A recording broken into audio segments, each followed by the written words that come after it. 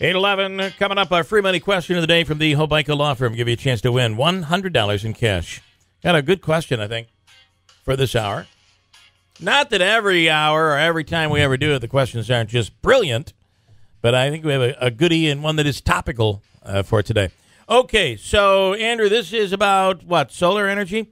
I'm seeing big nowadays. I'm seeing more and more of these panels out there, and I know of somebody who has who invested in solar back in like the 1980s, and it still works today, and it's a huge savings. He's got a big old house, and it's a huge savings on his heating bill in the wintertime. And I'm seeing a lot of almost whole fields of solar panels pop up near Rome and other areas around. There's one in Clinton, too. Ryan, online right now is Ryan Calasina. Do I say that properly, Ryan? That is correct. Good job. Okay. Well, the rest of the interview is going to blow, but at least I got your name right. I'll do my best for you. Listen, we're just saying we're seeing these solar panels popping up all over the place. Yeah, it's with the incentives that are available in New York State, it's becoming more and more viable for everybody, and as prices come down, we're seeing a lot more of them go up, and companies like ours are growing rapidly right now. Now, your company is what? Is it Solar Liberty? Is that what it's called? Yep, Solar Liberty. We're out of Buffalo, New York. We're actually the state's largest solar installer. And been in business for about 13 years now, and there's more and more people popping up every day that are starting to get into this industry. I want to get a solar. I want to do solar for heating my pool. Do they have pool heaters that are solar? They do. It's a little bit different of a technology. So what we do is considered photovoltaics or solar electricity. So we produce solar for your home through the panels that we use. There is a different technology that'll heat the water in your pool, and I've tried everything. Just runs through tubes and pumps it back into your water. And I've tried that to take the black tubes and run them all over the place and hope the sun shines down on them and heat up the water. But I don't know. That's right. Well, luckily we only swim for half the year, or for a few months out of the year when it's warm out. Well, I want to swim 12 months out of the year. That's why I want to go solar. Turn his pool into a hot tub for you. Yeah. So anyway, for your house, obviously, this is this. What does somebody save on a monthly bill? How much do you save? What kind of percentage? You know what? It really ranges, and it all depends on somebody's very specific usage. So everybody's got different habits and different tendencies. So depending on how much electricity somebody uses over the course of the year, will determine how many panels they need, and if we can fit that on their roof, or if they want a ground-mounted system, we can always put it on the ground as well. So typically, we like to we reach for 100% of your annual usage, but most of our systems out there cover probably 50 to 80%. Right. And do people buy the panels, or do they lease the panels? I know that there are differences in how, if they buy them, how expensive are they? Yeah, I mean it's obviously two different options there for you, and typically, at least in the Buffalo or Western New York area, our electric prices are so low, and you probably have comparable electric rates, that typically a lease is really going to make sense more so for people who aren't able to take advantage of the tax credits that are available. So we see an average size system, and again, it really ranges for everybody individually, or specifically for their home and their usage. But once all the incentives are calculated in there, it's typically somewhere between maybe $5,000 and $10,000. But again, there's outliers depending on how much you're actually using. Once you've had them installed, let's say you put them on your roof or your backyard, how long do they last for, where they're converting the sun's energy into energy that you can use in your home? Sure. They're, everything that we're using and kind of the industry standard out there is a 25-year power production warranty. Okay. And that states that after 25 years, the panel's still producing at least 80% of what it was doing on day one.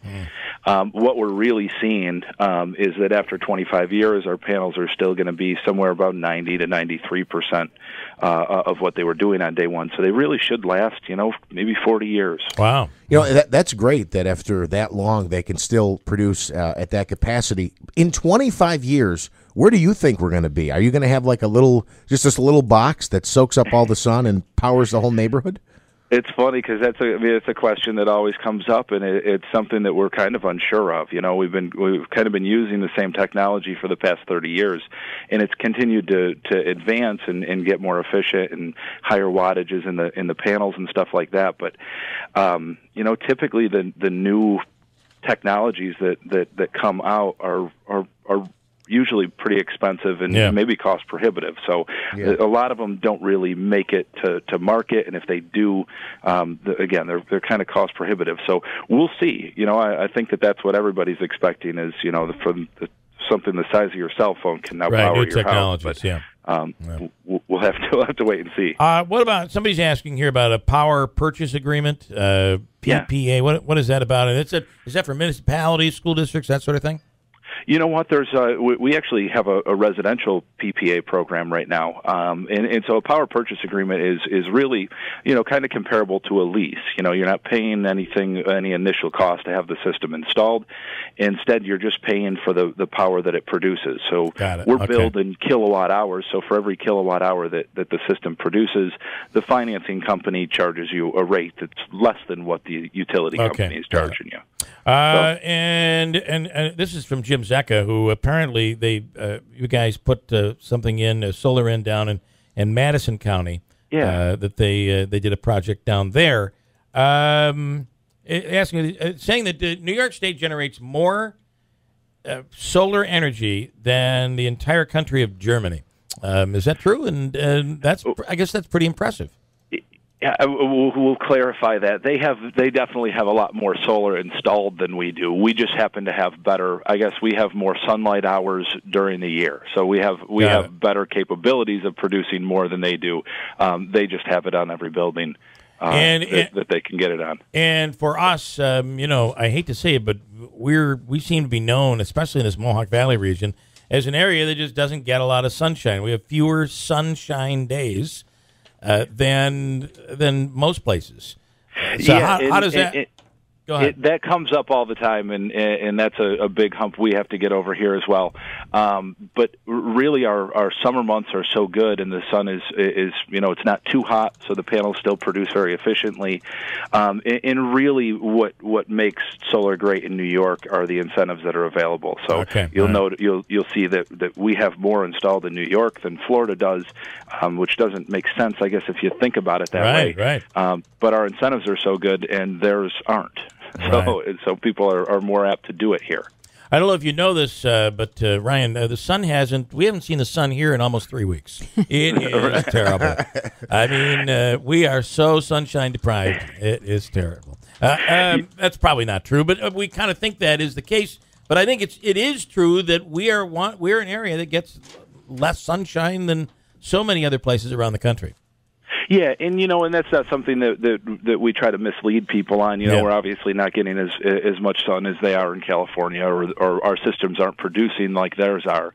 But to come up with an estimate of how much a specific system is going to produce, we use 30 years of average sunlight data. So we know specifically to your zip code how much sunlight you can expect, month to month and throughout the year, and that gives us our estimates of how much a specific system should produce for you. All right, how do people get in touch with you guys? You can. I can give you our 800 number. We've got offices in Albany and in Rochester now. Our 800 number is 866-80-RENEW. Okay. People around here got to make sure that you put the 1 in front of that, because there's an 866 exchange here. So whenever when those 866 numbers pop up, it becomes a problem for some people. So you want to make 1-866, obviously. So okay. Yep, all right. Okay. So feel free to give us a call. We do, obviously do free quotes, and we'll let you know if your home works for you. All right, Ryan. Thanks for the time. We appreciate it. Okay. Thanks for having me on. Have a good day. You too. Here's Christine with an update. 8:21. Good morning. Good morning. Top U.S. conservatives considering a third-party candidate to run against Donald Trump. SeaWorld says the generation of killer whales it currently has will be the last ever enclosed at its parks. And almost 2,000 water systems in the United States have excessive levels of lead, according to USA Today. We have sun and clouds out there right now. It's going to warm up to near 60 degrees again today. Scattered thunderstorms possible. And then we cool off tonight, down to the 30s tomorrow. rain and maybe some snow showers possible, with the highs not getting out of the 30s tomorrow. Currently, it's partly cloudy. 40 degrees at WIBX.